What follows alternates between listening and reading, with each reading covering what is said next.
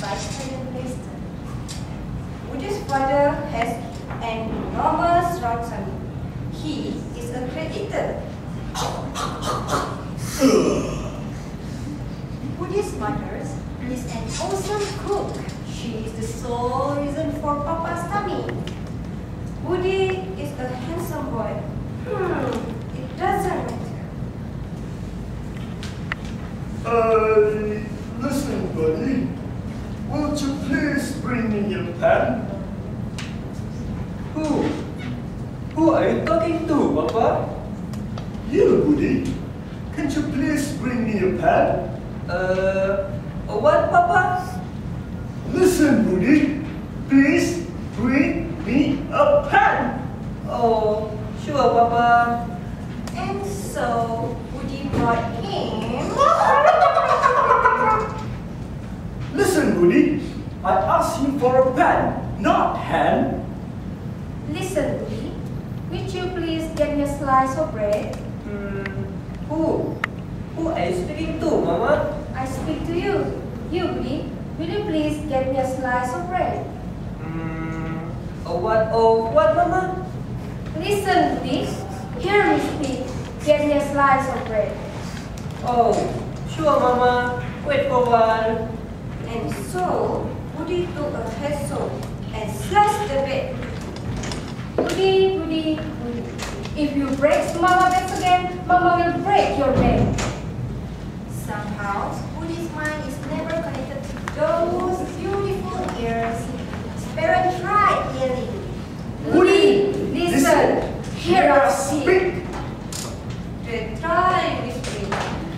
Woody, listen, hear us speak. Nothing worked. One day, Woody got permission to go for a long walk. He had never before been allowed to go beyond the vegetable store down the road. Listen, Woody, just remember that at the end of the road, past the vegetable store, there are two paths. The path to the left will lead you around the corner and take you back home.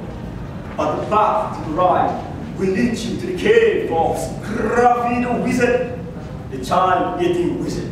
And that nasty wizard has a nasty temper. So be sure to take the path to the left. Right.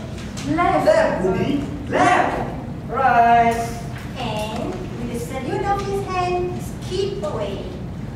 I'm worried about Woody, Papa. Why, Mama?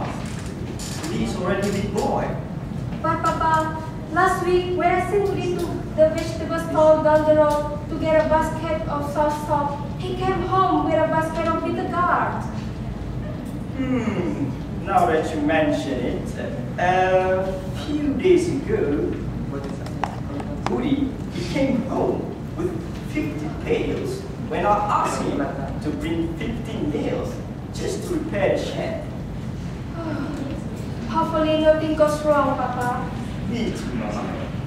Not knowing about the worry, knowing at his parents' house, Woody is given past the vegetable store and on to the fork at the end of the road. Now, let's see. Was I supposed to go left? Or right? Or right? Or left? Not as hard as we could. Last thing I say was right. So, I have to go right. Right he went. 25 strides later, Woody saw in front of this humongous cave was Scruffy the child-eating wizard, doing what the child-eating wizard do, like snarling, grooming his long white beard, cleaning his reading space, and picking ticks off his distempered hair. At his feet was a large soup bowl. What are you going to do with the soup pot, Mr. Scruffy? What does one usually do with a soup pot? Bake pie? I'm gonna make some soup. Some what, Mr. Scruffy? Some soup. Some what? Soup. Boy, soup. That was something, you little boy. Woody has totally forgotten his parent warning about the child with the eating wizard. May I help? Pretty, please. The scruffy wizard was not fond of having company, but with help, he had his soup sooner, or so he thought. All right, Richard. Sure you can. Come, help me gather some fire. Who? What? What do you mean? You, firewood. Go, go, go.